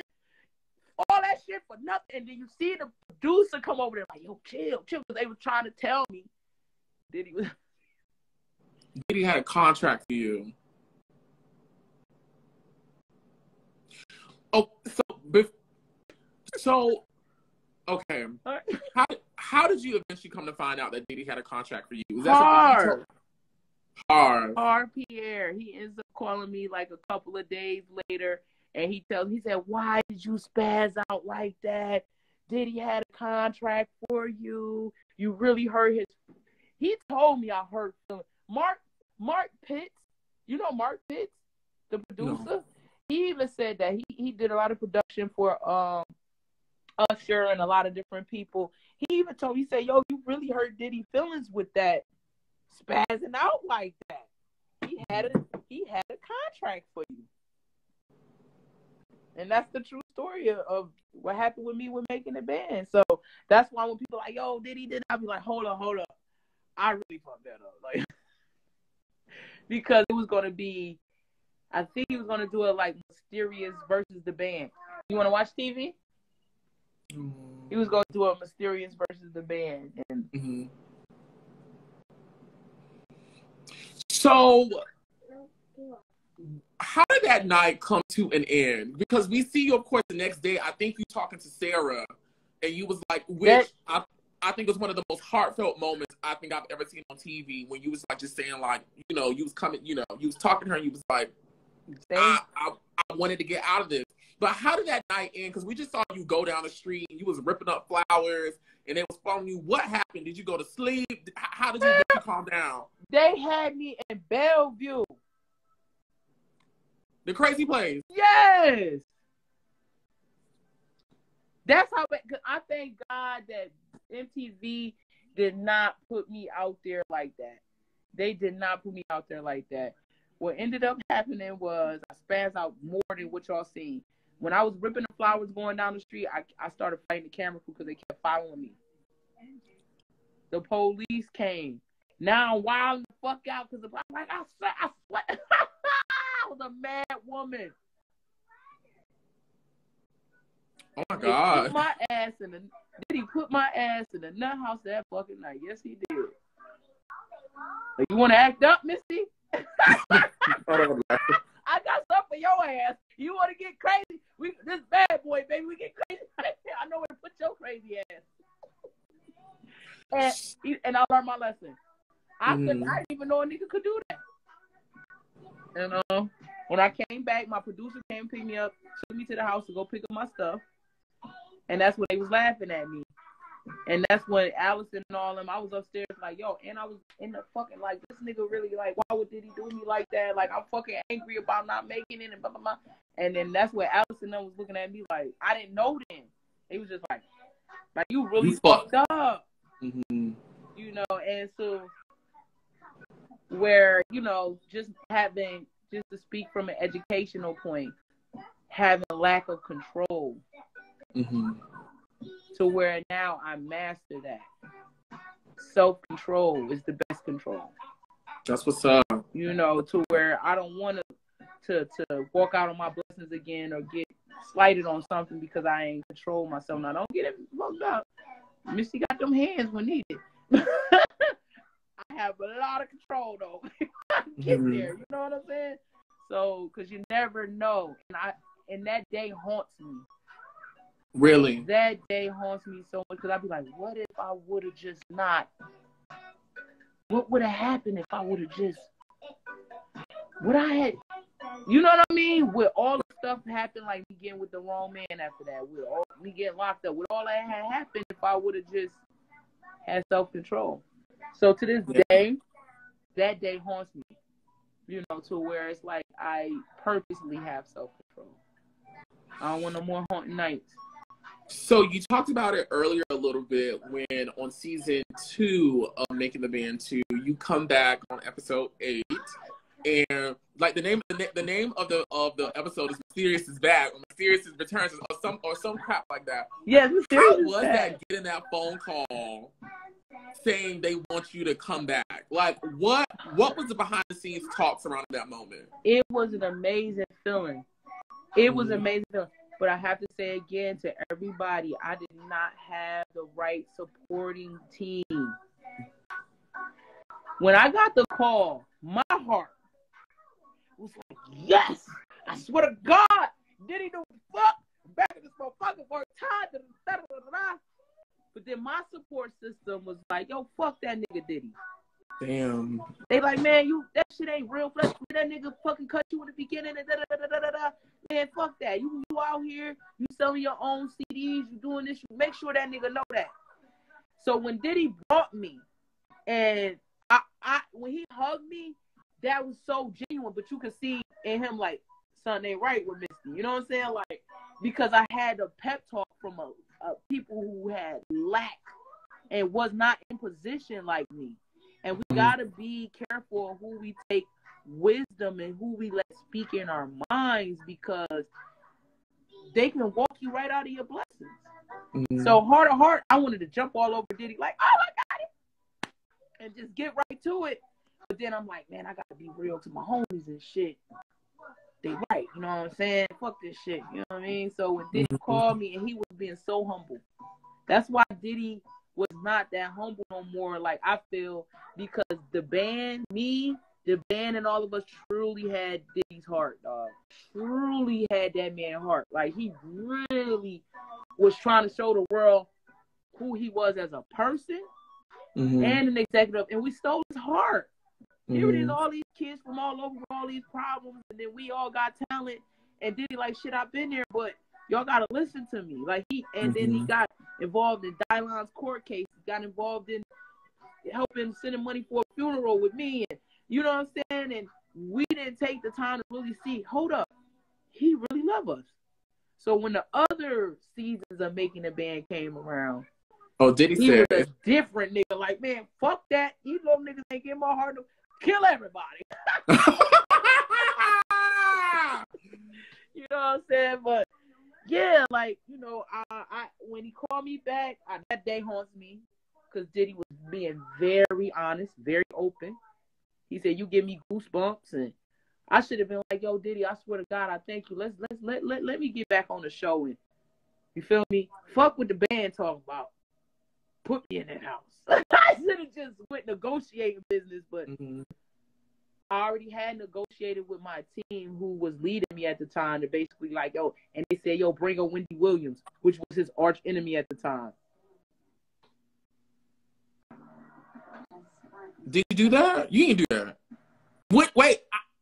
I probably Yes. You probably I said, yeah, I'm doing a lot of mixtapes, and I'm on Wendy Williams' show. Oh, yes, you did say that. Yes, you did. Yes, you did. You did. Why? Where were you at, Oliver? Girl, what year is this? Girl, I probably was in the first grade, second grade. I didn't know shit. You even in the first grade would have told me, chill out. I would have been like, yeah, call me up. Even you do that then. You know what I'm saying? But you live and you learn, to where now I just feel like I'm just a beast, to where, like, when I went to Rick Ross' car show and being able to deal with somebody like Rick Ross and their team and the business and stuff like that, you know, it only prepared me. And I know Diddy's around with all that, you know.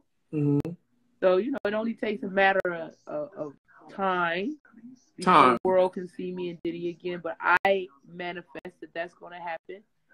And I manifest that we're going to do that hit.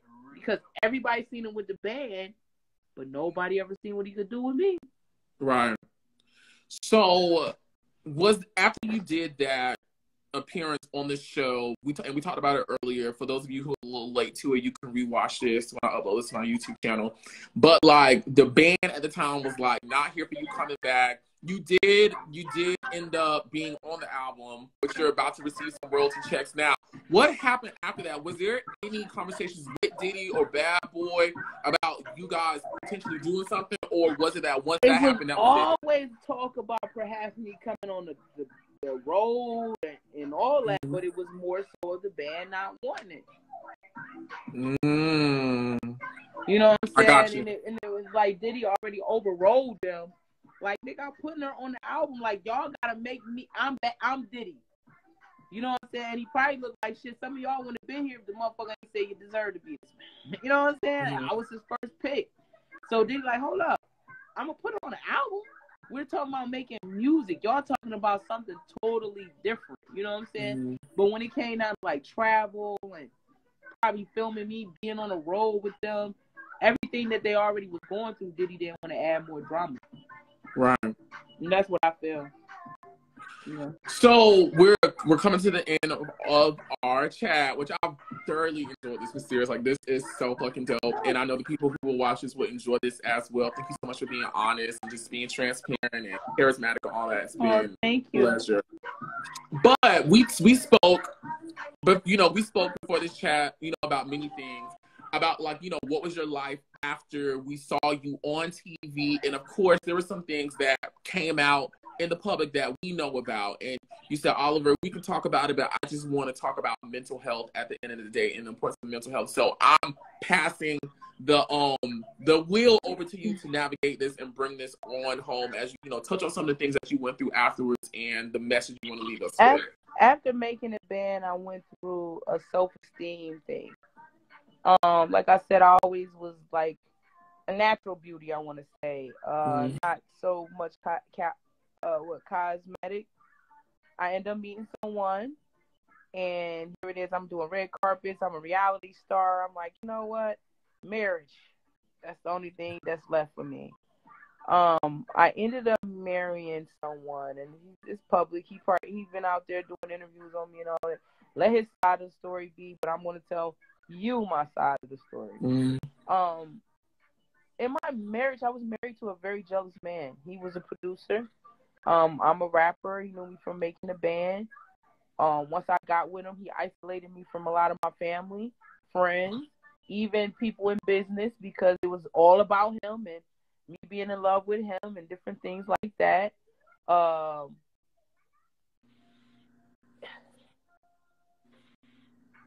The abuse was surreal, and I ain't talking about physical, the mental abuse, because all physical abuse starts from the mind.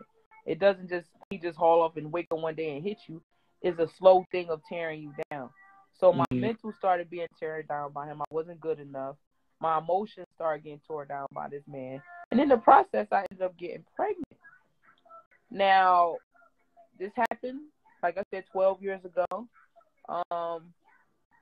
Ended up getting pregnant. And I really wanted to be with my ex-husband. I really thought that he was what I needed, And again, remember, like I told you, God has seen you through these same tests until you get it right. So I loved him more than I love myself, to where I allowed him to do certain things, like I said, mental abuse and everything.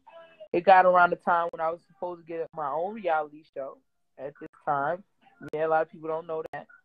So when this incident happened was around that.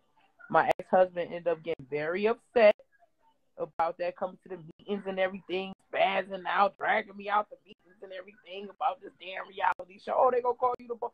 But in his mind, I done lost my bitch, real rap. You know what I'm saying? When that happened, when the deals start coming as far as wanting to give me my own reality show, at the time it was supposed to be Mysterious After the Band. That was the name of the show. He got abusive physically. On top of the physicality, it got so bad to where I tried to start myself in crisis. He came and took me out of crisis because he was my husband and he could do that. And he was telling people, oh, no, she's just trying to get attention, da-da-da. I said, no, something is wrong, buddy. The things that you're doing to me is really fucking with my head. And you put your hands on me, and I don't know which way to go, left or right, because I'm married to you. I don't have an escape plan. Me marrying you is supposed to be a sit-still plan, you know? In the midst of all of that, the baby came. When the baby came, oh my God, you talk about turned up season with abuse. So what happened, how I ended up at the hotel was, like about a week before that, my ex-husband was talking about I couldn't go to sleep. If I went to sleep, he was going to kill me. Oh my God. Talk about how crazy he was going to make me. He was saying that. I went to my job trying to tell people. I went to work and I passed out too. And they called the ambulance and they called my husband. I didn't want them to call my husband because I knew I wasn't going to get the chance to go to the hospital, but they had to because he was my emergency contact. He came, he told the ambulance, oh, she don't need to go. She don't need to go. She's going to go home with me. Gets in the car. So now I was going to Kingdom Church at the time. I was dealing with Pastor Daniels. Shout out to Pastor Daniels because he prayed for my child and everybody my child is living, but I'm saying.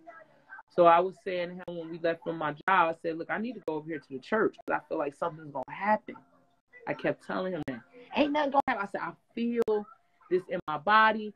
I feel like this is about to go left. I feel like within a second, something is going to change. Get me over here to this church. So he takes me to this church. And, you know, he bitching. The fuck? I got my baby in the back, and I had my son Amari at the time in the back.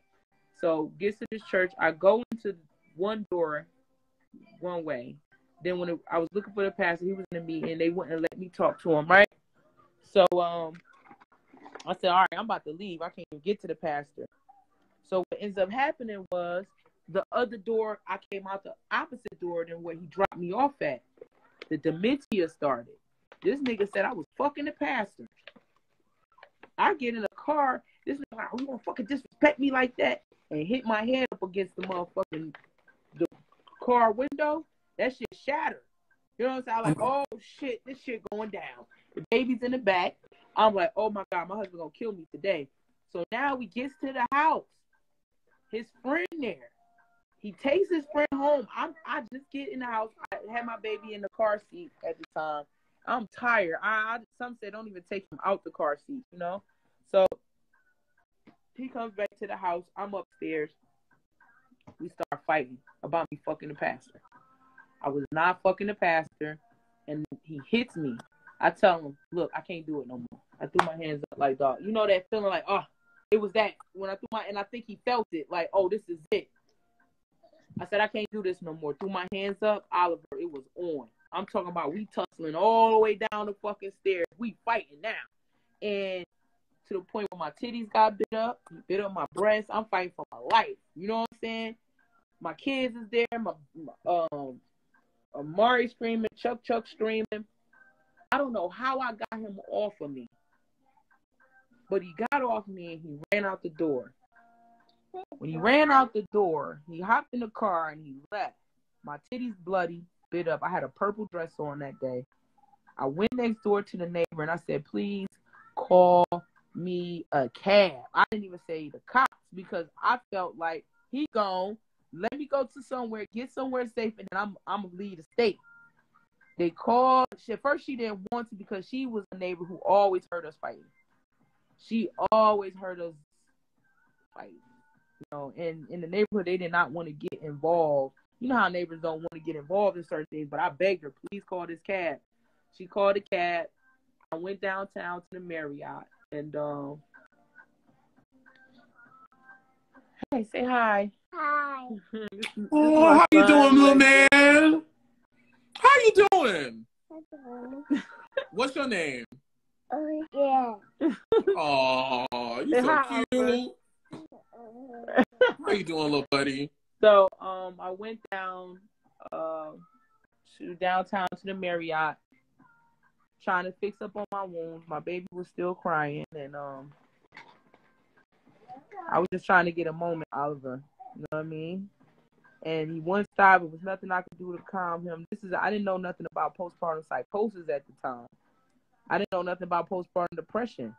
You know, I didn't know postpartum depression and baby blues was the same thing. You know what I'm saying? I thought they was like different things, you know? Mm-hmm.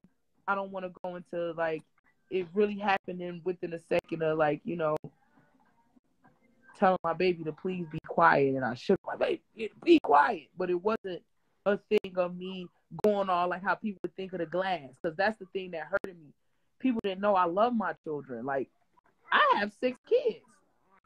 You know what I'm saying? Like, I'm a mother of 6. This happened to my 5th child. Mm-hmm. You know, at the time I only had 5, but now I got 6. You know what I'm saying? So to be in a situation where you can just lose yourself in that quick of a second, you know, and what happened was I ended up calling. I ran downstairs and told the people at the front desk to call the cops on me. They didn't find me in no hotel by myself, salivating over my baby. No. As soon as it happened, I said, oh my God, I lost my cool. Went downstairs, told them to call the cops. When the cops came, I swear to God, I fell asleep. Right there, because I ain't get no rest. I fell asleep. We got to the hospital. They told me what was going on. I was screaming and stuff like, oh my God, I can't believe I just want to get the red. I was out of my shit. And the doctor even said she has lack of rest. There's a lot of depression going on. It's looking like psychosis. I didn't know what that was, you know. And here we go. You know, when I went down to the courts, it was bad. Mm-hmm. You know, to be a mom and the person that harmed your child due to mental was a real crazy moment in my life. So when they did the psychological evaluation, they did 4 of them, and it all came back that I had postpartum psychosis. They was trying to give me less time than what I took, but I wanted the more time, because being the person that did it, and as the mom, if it was somebody else, hell no, motherfucker, I want you to do some time. I don't understand that shit. I wouldn't want to hear postpartum, motherfucker, you did something, you know. And that's how I dealt with myself, even during the course of incarceration. I did not give myself no sympathy card. I didn't give myself even understanding postpartum. Once I got inside of the prison and dealing with a lot of different women and people who knew me, I took therapy. I took it upon myself to go to therapy and find out what's first. I went for postpartum psychosis to find out what the fuck that was. And then in the course of therapy is when I found out how it ended up in psychosis, was because I had depression. I had severe depression, PTSD, anxiety, and all this shit cooked up in one. And then when you have a baby, it can magnify the baby blues to where now you're out your shit. To where, you know how the women, you be like, yeah, how this woman stabbed the baby? She's out her shit. That's psychosis, you know. And a lot of the dogs get it. That's why they tell you don't touch a dog pup, because they won't recognize it from the smell. So I was at a point of lack of sleep. I had insomnia too. You know what I'm saying? You've gone through a lot. It was a lot. And then us not understanding mental health at that time. Mm-hmm. Woo! When I tell you the community went against me, oh, and I felt like, you know what? Y'all have every right. You're right. I broke a glass. I'm crazy. I don't need no help. I don't need nobody to write me here and say, hey, Mysterious, I'm praying for you. Or, you know, when I first got locked up, Oliver, I purposely for the first 2 months did not eat no food. All I did was drink. They thought I was trying to commit suicide. 60 days straight, I would not eat. I would only sit and drink, and I was hating myself. And I was just like, I hate my skin. I'm the one who was on making the bed. And why I gotta be like this? And why did God write this for me? And I'm never going to get out this hellhole. And I'm never going to, like, especially with love, I felt like, oh my God, nobody's ever going to love me. Ever. And sometimes to this day, like I feel like that, like I have my son now, Legend, it's the greatest thing that happened to me. You know what I mean? Because he shows me again, I am a great mother. You know, that was a situation, and I'm more equipped now, you know what I mean, to where I make sure my mental is all right. I'm still in therapy. I still go do group things. I do a lot of things just to make sure that I'm in line with making sure that I'm good, you know. But having such a story like that, Oliver, I'd be like, yo, it's going to take a special person to even, I don't want to cry. This is not a show to cry. You know, I got to stay smiling, but it's going to take a special person to want to stand next to somebody who has been troubled like me, but who has made it. That's why my story of the billboard, the royalty checks, me having my company, the Misty TV, and you know what I'm saying? It's on Wall Street, and you know what I mean? People like Ross and them embracing me and like, look, your story can help the world. And you know, that's really my story. And I hated my skin for so long, Oliver. I did. You know, that's why I was kind of scared to talk to you about it, because it was like, yo, I'm going to start living. I don't want people to look at me how they dealt with me back then. Mental depression with women, with babies and all that stuff, and especially if they're in an abusive situation, is real. And it's real. And I never thought I would be. I never thought. You know what, Mysterious? I'm not no preacher. I'm not a psychologist. I ain't no therapist. I just feel like I'm a good person who just know a little bit of something. Mama, you keep telling your story. You keep telling your story. I wasn't there. I don't know what everything that has gone on, but God clearly has delivered you and restored your family and put you in the right place. Mama, you keep telling your story. You keep telling your story. There's so many people right now on this Instagram chat right now thanking you and saying, agreeing and sending you love and stuff like that. And a lot of times I'm learning in life what we think our life should be. God already has a different plan. And his plan is always greater, Mama. You keep telling your story. Like, I think you are beautiful. I think you are so talented. You're the first person that I wanted to interview for this, because watching you on the screen even years ago, I was like, I can feel her story. I can feel her passion. I can feel it. It's a real thing. And the way that you so eloquently talked about mental health, domestic violence, all these other things, and you're still here, girl. You're still here. Your life is healing. You got your children. You got faith. You got fire. You got passion. That is a testimony, Mysterious, that is touching me right now. I'm pretty sure it's touching people out there. And when people watch this, it's going to touch them. Mama, you got it going on. That's all I'm gonna say. I ain't going to get too much in it. And you should be. I'm very proud of you. I'm just now meeting you. You should be very proud of yourself right now for even being to speak about it the way that you're talking about it, and still be able to smile and have the spirit and have the passion and the drive and the vision for yourself. That is remarkable, and to me that shows a testament of God's power. So thank you so much for even inviting me and my friends here in this moment in your life, sharing this moment, because I think that is so dope. Thank you for being an angel, because it's only certain people that can hold a story like that and not be bitter, or, you know, because, you know, it was a child involved, and I thank God he's living. That's another thing. He's living. You know, he didn't die. I just want to thank you for being who you are.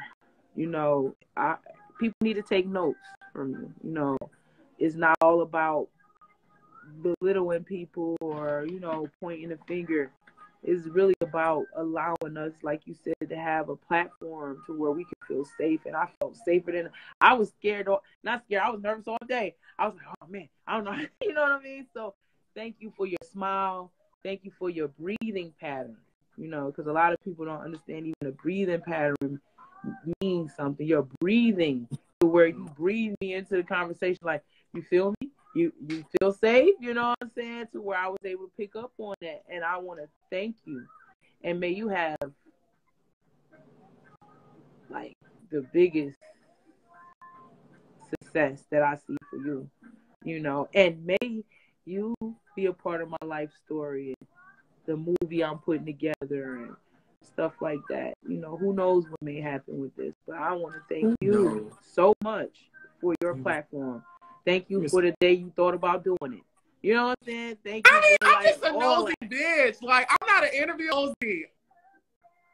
I just like being nosy, and I just like asking questions. And I've always listened. I've always sat in the front of class and raised my hand and be like, I want to know. I want to know. It's in trouble sometimes, but it comes from a good place. And so I'm just grateful. Like, I'm just grateful to able to share this moment with you, and you pouring your heart out like this. This is so beautiful. And like I said, you just keep on going, Mysterious. Like, clearly you have power that this guy who saw you years ago and saw you again was like, I need to reach out to her and talk to her and see what is going on. So you keep doing your thing, Mysterious. Like, and I'm pretty sure you gain some supporters. You just keep doing your thing. I've been on your page. You be moving and shaking and doing your thing. You keep doing your thing. Keep doing, you know, stay healthy, mentally, physically, spiritually, all the other stuff. And Mama, you got it. Yes, and you stay my friend. I got you. No, we friends for life. We friends for life. That was for life.